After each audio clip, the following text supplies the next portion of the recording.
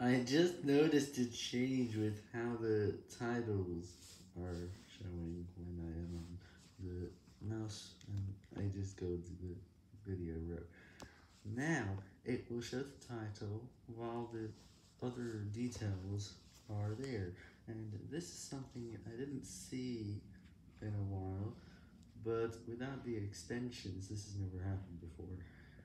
And it was first noticed a few hours ago. And the title continued to show. That's a great thing. It would show at the bottom, but I was used to it being in the middle.